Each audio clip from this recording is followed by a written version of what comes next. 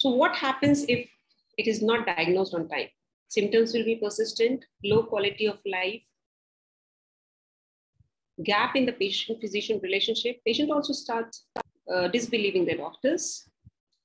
Development of central sensitization, a pain which was not addressed becomes a psychological pain. It aggravates your pelvic pain further. Progression of disease may increase adhesions and interfere with fertility potential and organ damage. Now, endometriosis is known to cause bowel obstruction. Endometriosis is known to cause ureteric obstruction and consequent renal failure as well. Patient may need a nephrectomy as well.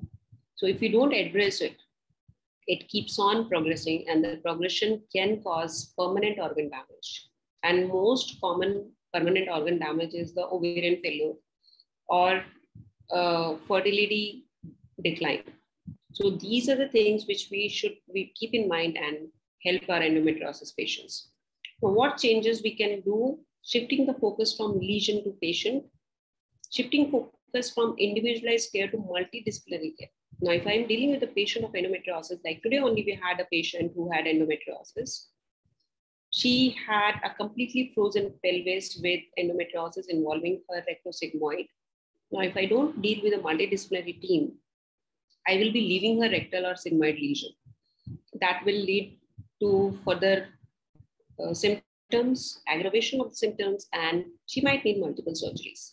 So we lead a multidisciplinary team where I have a colorectal surgeon, a urosurgeon, a dietitian, a physical therapist, and all these, this kind of teamwork help my endometriosis patients manage their symptoms better, and they can manage the disease very well. Now, how it affects the quality of life? One is the pain, and second is infertility. Now, pain in 50 to 60% of the patient, it causes pain. In 30 to 50% of the patient, it causes infertility, and rest of it can be asymptomatic as well. Now, pain can be painful periods. It can be intercourse pain or sexual pain, and pain, chronic pelvic pain, which is continuous before and after periods as well. So please do not dismiss her, and their pain is real.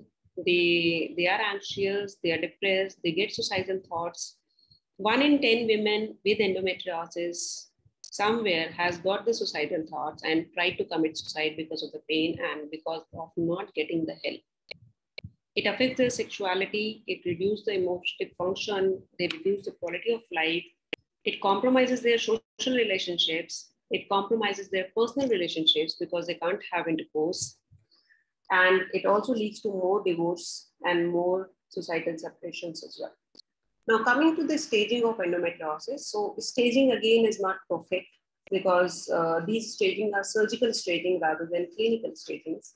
But like ASRM staging says that minimal endometriosis is stage 1 and a little more than that is mild, but when endometriomas are present, it becomes stage 3, and when DIE is present or pouch is obliterated, it is called a stage 4 disease. But again, staging does not mean, suppose someone has only an endometrioma and no other lesion, and she's called a stage 3. So it is basically does not correlate clinically, and it does not help us in the clinical management. So staging is basically a surgical this thing when we see the lesions, or it's a sign of communication between the doctors actually. So RSRM basically predicts fertility outcomes. There is no depth of lesions. It does not represent the whole spectrum of disease, and no extra pelvic disease is included in this. But we have a latest enzyme classification which was published in January 2021, and this is a very common language, sign language, which can be used widely either on ultrasound or MRI or during surgery. It addresses all the lesions. It includes the peritoneal lesions, the ovarian, the tubal lesions, and the rectovaginal septum, uterosacral ligaments, the rectum, and the extra pelvic sides as well.